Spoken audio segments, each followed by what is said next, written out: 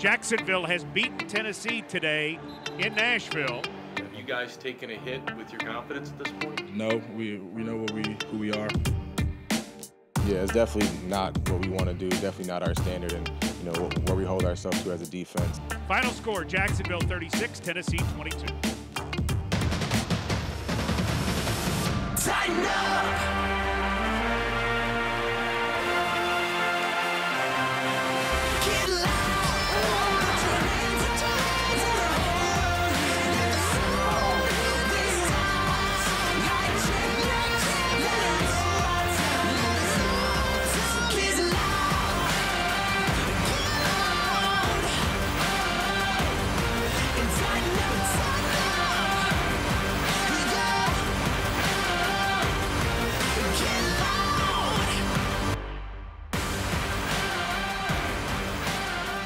Welcome to the BetMGM studio and the Mike Vrabel Show, presented by Shift 4 with the head coach. I'm Mike Keith.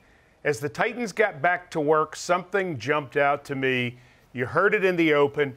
Guys resolute, that disappointed by the 3-game losing streak, but certainly not broken and not having their confidence broken. No. I mean, we're there, we're professional athletes and professional coaches, and we have a job to do. It's going to start by, trying to eliminate bad football. That's been the message. That was the message Monday.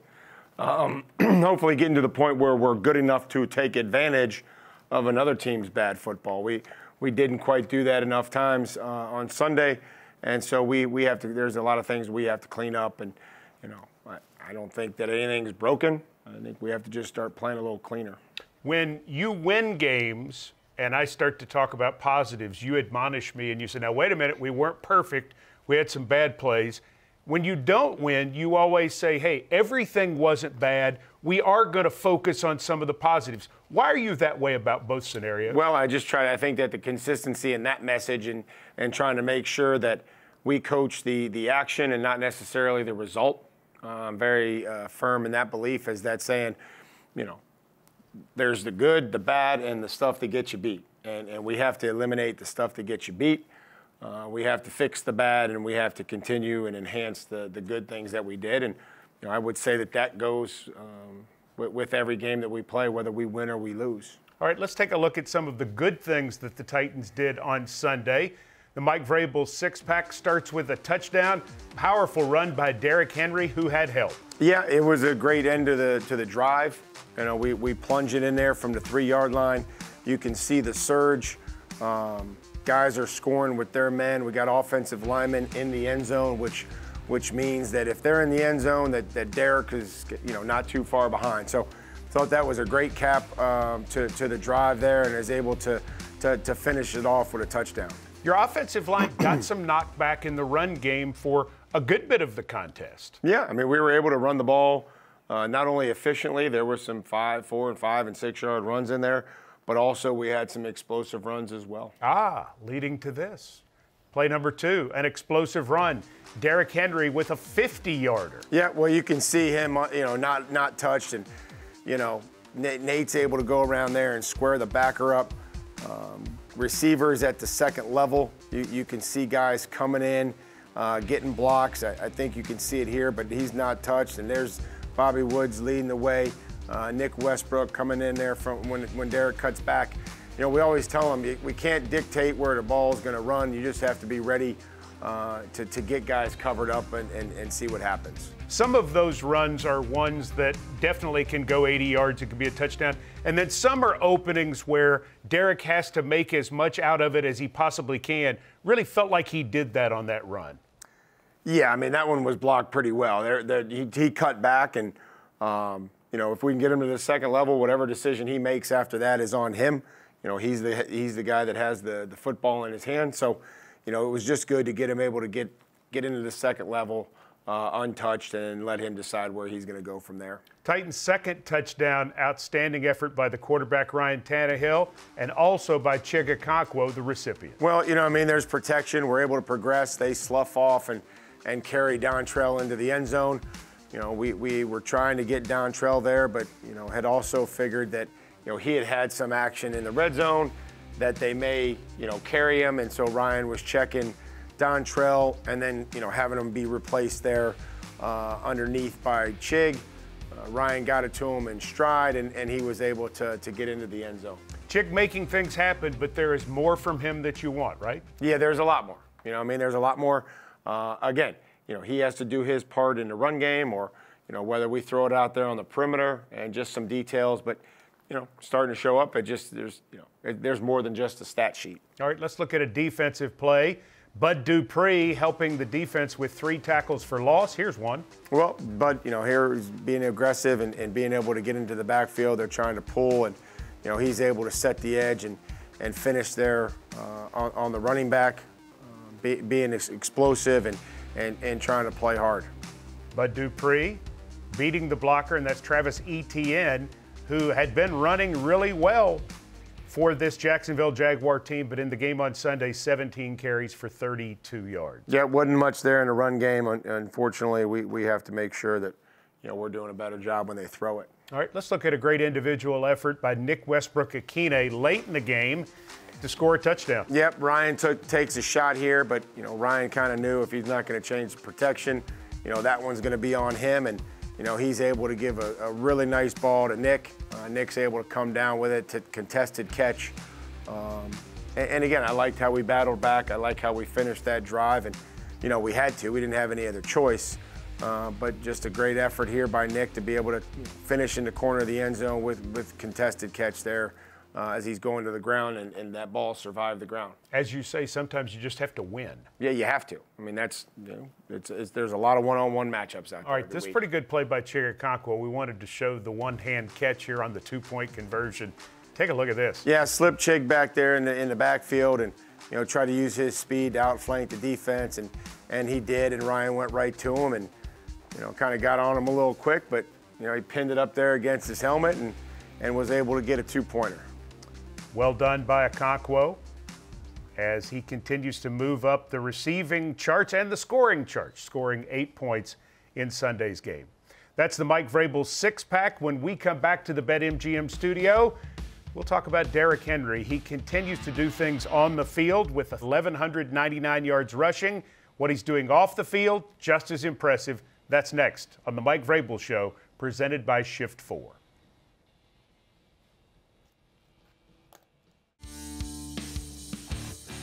The Walter Payton Man of the Year Award is the NFL's most prestigious.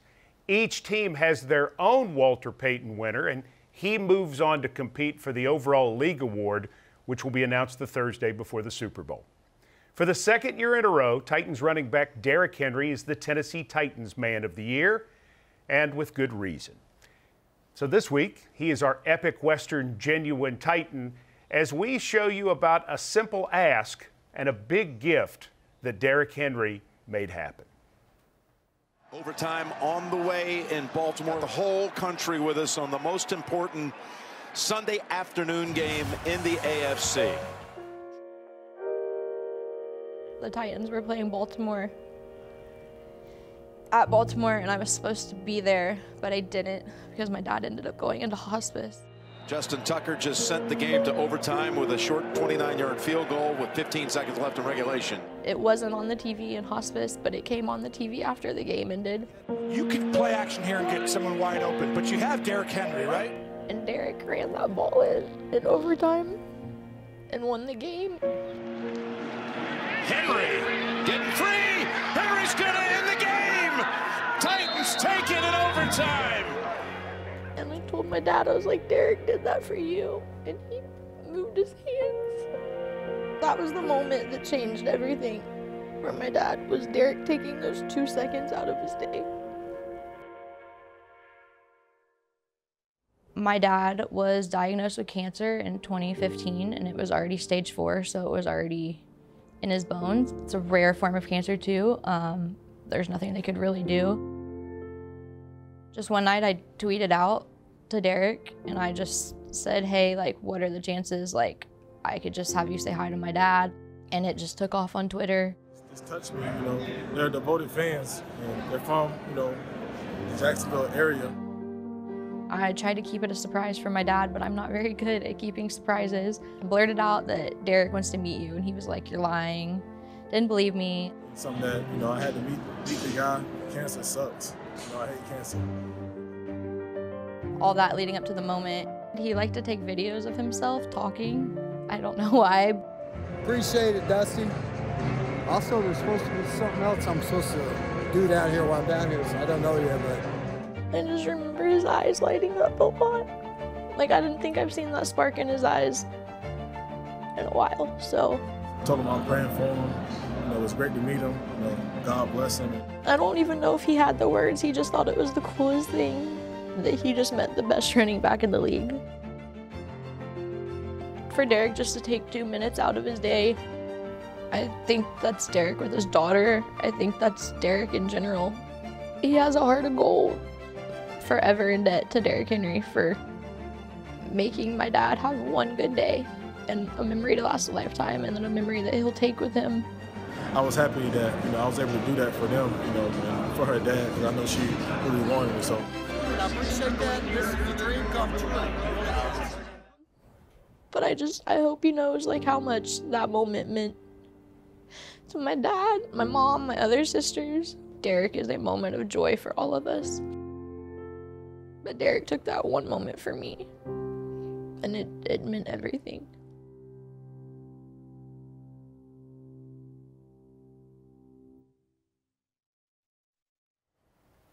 Hits you in the heart.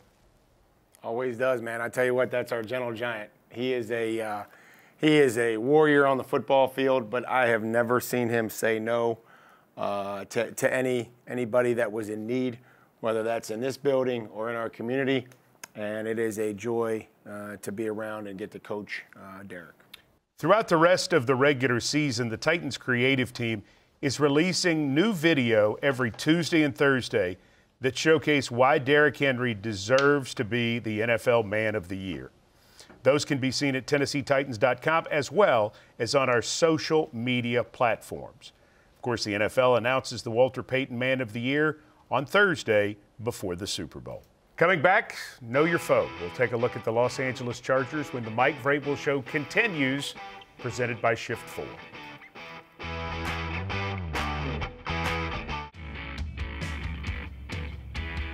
We welcome you back to the BetMGM studio. The Mike Vrabel Show, presented by Shift 4. It's time to know your foe. Bring them on, Mike. Let's go. Let's Come go on. right now. Right now. The Chargers right here. Pass, pass, pass. Pass. They're going to throw a lot. They're 7-6. The game's at 3:25 Central Time at SoFi Stadium. Does it help that you were there last year? Well, I mean, I think we can, understand that, we don't have to go and do a tour and see where everything's at and see the big old screen up top. But, the surroundings are going to be familiar. But the foe is going to be different. Yes, the foe is very different because they throw a lot. Justin Herbert, the quarterback, he's pretty good. He's thrown for more yards than any player in NFL history in his first 3 seasons. Yep, that does not surprise me. What, 12,000 some? Yeah, it's a lot. It's a lot. It's a lot. And they threw 51 times on Sunday night in beating Miami, and I guess that's about what you would expect. And he keeps it out of harm's way. He's got great arm talent. He can throw from in the pocket. Threw for 150 yards outside the pocket. This will be the most versatile back and most utilized back that we've seen. Got receivers with good size. They've got some with some quickness and some speed. They use their tight ends, great pocket presence right there, slipping up, avoiding the rush, keeping his eyes downfield. Keenan Allen's back. Mike Williams is a big target. A lot of screens. Just they hit the backs, and he seems to be in command. Here he is again outside the pocket, throwing the ball back. Pinpoint accuracy to Mike Williams on a boot throwback. And he can run too, Herbert. Yeah, if he has to. I mean, he went one last year. I think he beat somebody over. He went for over 100 yards. They kept playing, 2 high safeties, man, turned their backs, and he kept scrambling and pretty much won that game for him. All right, let's take a look at some defense. Start with Drew Tranquill, Derwin James. They certainly have some guys who can come up and hit and make things happen. And they also have Khalil Mack, for whom they made a trade with Chicago to get him. He's got 7 sacks on the year, and he's held them together. Yeah, and I know that with the injury to Bosa, Khalil Mack has been able to step in. Drew Tranquil's all over the place. Murray, and obviously Van Noy. Up front, inside, they've had some injuries. Corners are playing well. Asante Samuel Jr., Davis, those guys are playing well. Derwin James, you mentioned, and Adderley. So bottom line is they throw a lot, they have talent on defense, and the Chargers are playing well right now. Yeah, and it's a huge challenge. We'll have to be prepared to go on the road, and they're +4 in a turnover margin, and after last week we're behind. Yeah. All right, when we come back, we'll meet a student who's making a real difference in the community, and later in the show, Mike Vrabel's keys to beating the Chargers. All that and more coming up on the Mike Vrabel Show, presented by Shift 4.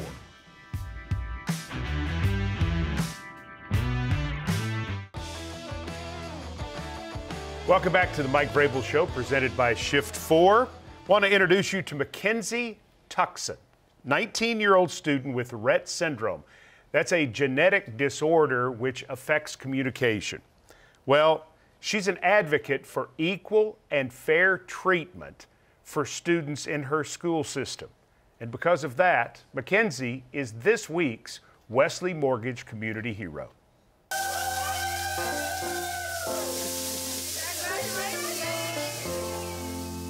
Dear Mackenzie, in 2009, you were diagnosed with Rett syndrome, a severe form of autism for females. The diagnosis stated you wouldn't be able to walk, talk, you wouldn't be able to have personal hand movement, or you wouldn't be able to feed through a tube. Not only have you not let this define you, but you have used this as a gateway to advocate for others. Through that advocacy, you have helped change policies within the state legislation, as well as Metro Nashville Public Schools.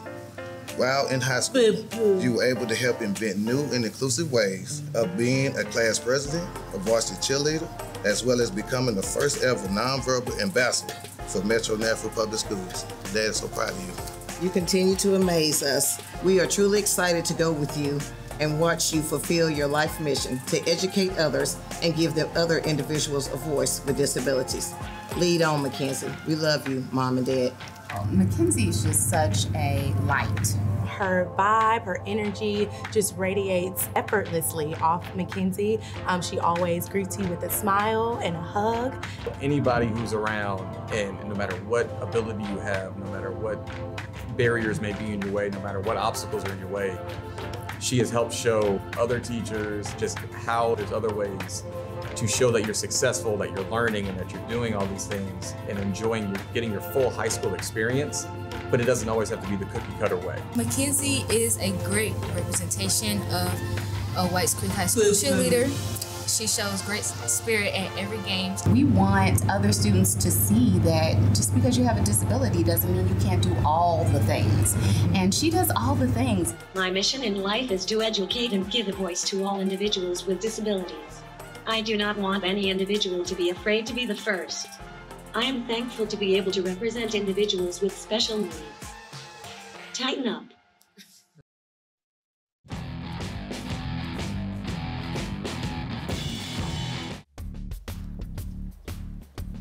Time for the Nissan Keys to Success. Head Coach Mike Vrabel, I'm very interested in some wording in these keys. I have questions, so let's start looking. Let's hit some of these keys. Let's hit some of these keys.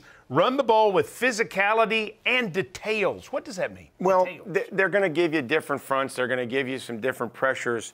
And if we can hit the details and still be physical and not be cautious and not wait and react, if we got a pull play, just the first guy, you hit the first guy you see, second guy, you make it right, wrap or tuck it up, and then we got to get our runner, which obviously is Derek, going.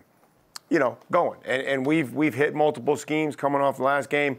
We hit some zone schemes, we hit some inside zone, outside zone, and also we're able to hit some gap schemes for some big yardage. Okay, key number 2, affect Justin Herbert and Austin Eckler. How do you affect those guys? Well, there's only 2 ways. It's either, being able to do it in the coverage or being able to get there quicker in the rush. And, we have to have guys that can do a little bit of both. If the coverage is helping the rush got to get there. We have to knock the ball out of the quarterback's hands. We have to hit him more than one time. And that's if we don't, he's too accurate. He's got too good of arm talent. for us not to be able to affect them and hope that the outcome will be any different. Final key is about coverage. You've got to be good in kick and punt coverage. Are they good on the return game? Yeah, they're solid, and obviously, this is where I think you can send some messages, though. We're, coming out of last week's game, there was some good punt coverage, kickoff coverage. We got bailed out a little bit, but this is where you can send some messages, with some speed and violence, and really create some field position. All right. Titans and the Chargers, 3:25 this Sunday at SoFi Stadium in Los Angeles. For Mike Vrabel, I'm Mike Keith. Thanks for joining us, and we'll see you next time.